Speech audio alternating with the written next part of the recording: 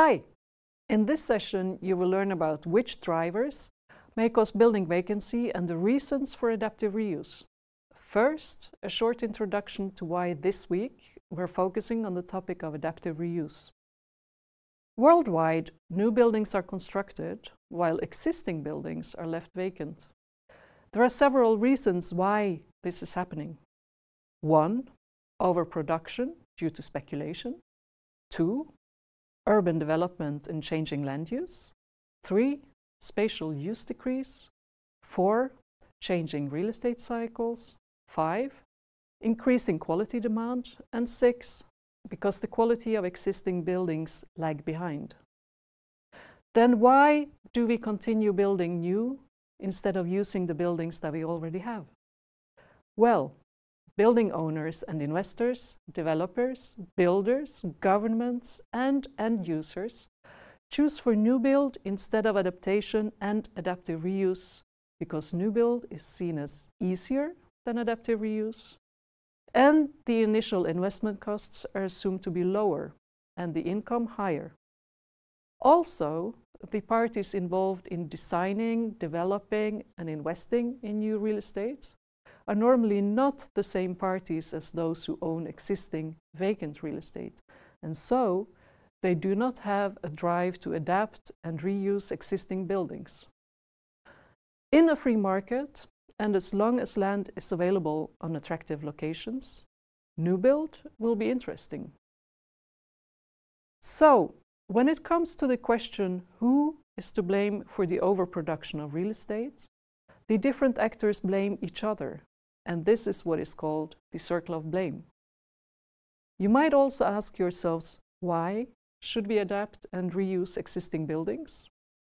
From an environmental sustainability point of view, adaptation for the same function and adaptive reuse are normally more sustainable than demolish and new build. When looking at the aims to reduce greenhouse gas emissions, according to recent international agreements, they would be hard to achieve through demolish and new build only. In the whole developed world, only 1% is added to the real estate stock yearly. 80% of the buildings we need before 2050 are already built.